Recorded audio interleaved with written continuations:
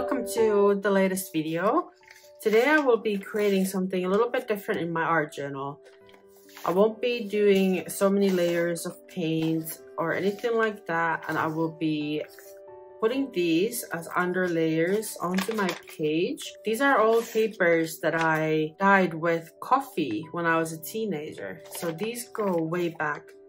This is another lovely thing about art journaling. You can really build all these old things in it, and they're all part of your history, and then they will be sealed onto these pages and stay with me forever. So I will start by gluing these on, and then we can see what happens next. I'll be using matte medium today for gluing, but any glue will do.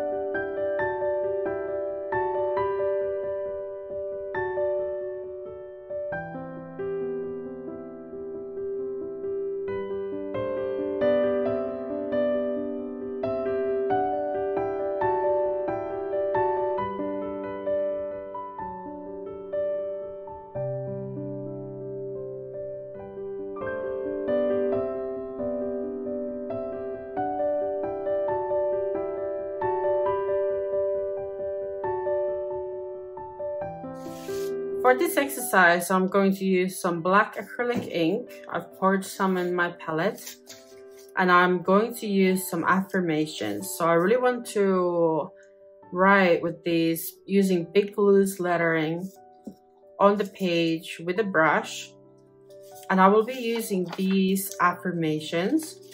If you would like to have these affirmations, they're in a PDF and they are a part of my free workshop. It is a 5-day course called Art Journaling Joy.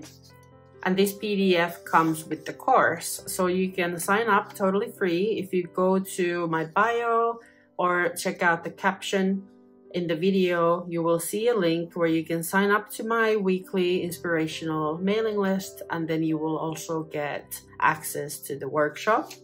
So you can find the PDF there, and then you can use these for your art journaling. These are really lovely, and it gives me so much inspiration to look at these if I'm trying to tap into a certain feeling, for example, before my session. I can just have a look at these and think about what I feel most connected to in the moment. So I will be using these sentences, so I don't have to make anything up just now, and I will just write them on the paper. I will keep these here close by so that I can see it, and then I will start lettering. This is just an idea that I had. I don't know why, but I really felt like creating some big lush lettering with some ink. So here we go. It doesn't have to be beautiful. I just really want to experiment with the looseness of it.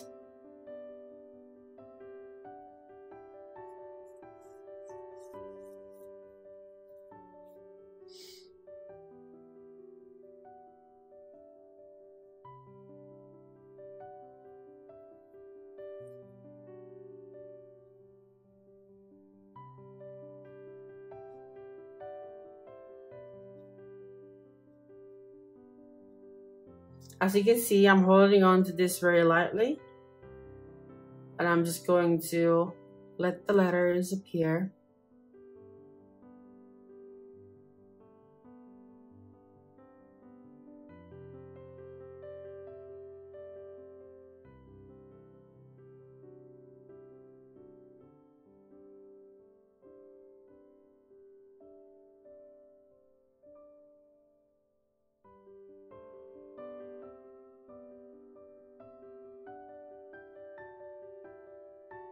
So you can absolutely do this even if you can't do beautiful letters. This is not about making gorgeous looking, beautiful writing on the page. This is just about tapping into these affirmations. If you want to make it super loose, you could use your non-dominant hand and try that.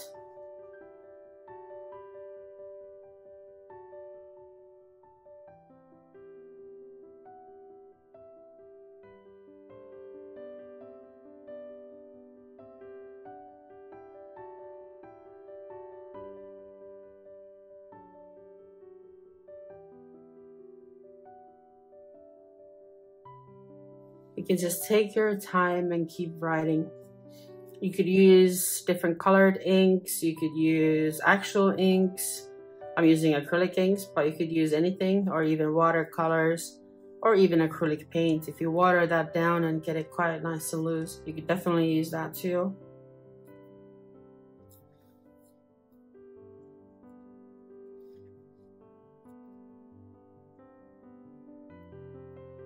You could put some lovely background music as well, and just really feel the affirmations as you're writing them down on the page.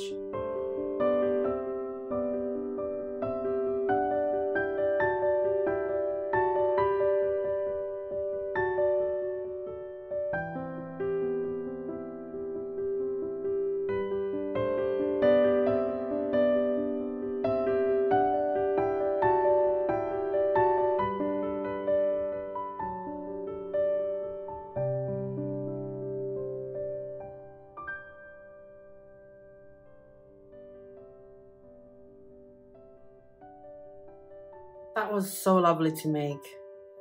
I would love to keep going. I just can't believe how powerful affirmations are. I'm sure everyone knows that, but still, it just amazes me every single time that I do something like this. I really hope you get a chance to try that out, even if you don't do anything else. Just writing down these sentences is just incredibly calming. I can see some of the letters have spread a bit because the glue was still wet underneath the paper. So I'm now curious about doing a very light spray. Perhaps I'll flick some water on the page rather than spray it with my spray bottle, because that will make the ink spread a tiny bit if it's not totally dried. I might have to leave this for a second and then I can come back to it and see how it's spread. This kind of looks like raindrops on the page now, and I really love it. This might also leave these type of drying marks on the paper, so that could look quite nice. As you might know, I really love making splatter, so I won't be stopping here. I'll add a tiny bit of this, because I think that would look really lovely on the page. Put some water on my brush, and then I'll mix the ink with the water to make it a bit more runny. And here we go. I'll do a tiny splatter. I'll really try my best not to go too wild. Alright, I'll leave it there. Now I'll let this dry and then we'll come back and see what we do next. Everything is now dry. My little splatters dried really nicely, and I've got some more watermarks on the page. I'm really liking this really old look of the page. Looks like an old journal from a long time ago. And in a way it is. It looks like an old journal that's been found somewhere, and it's a little bit water damaged. And next I feel like creating a collage on top of this. I was looking at different pieces that I have, and I was really connecting to these ones today. No particular reason. I just found this really lovely image from a magazine and I cut it out, and I thought I could do something like this. But often when I start making my collage, it does change a bit as I make it, so we'll see how it is in the end. I'm just really wanting to keep it super simple, and I like this old image. It's from a magazine from the 90s, so perhaps I will start this and then we'll just see what happens next.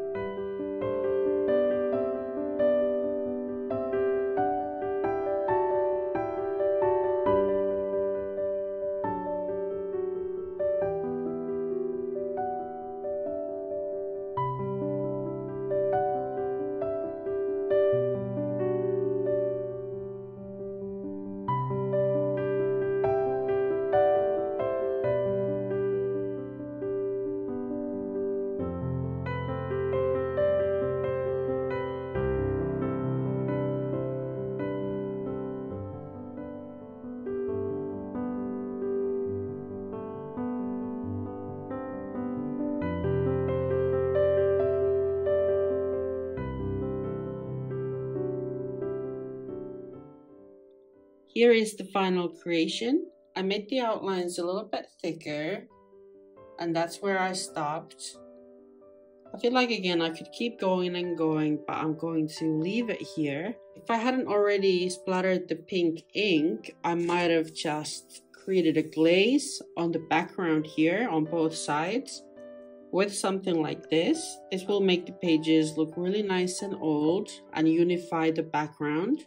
But I quite like the way it is now, so I'm going to leave it there. But this is just to show that there are absolutely endless possibilities. So you could keep going and going until either the energy has run out or you feel like you've done enough and you want to move on to the next page. I really hope you've enjoyed this tutorial. If you would like to share your work with like-minded creatives, do join my online communities. The links are in the caption. Otherwise, I'll see you next week, and happy creating!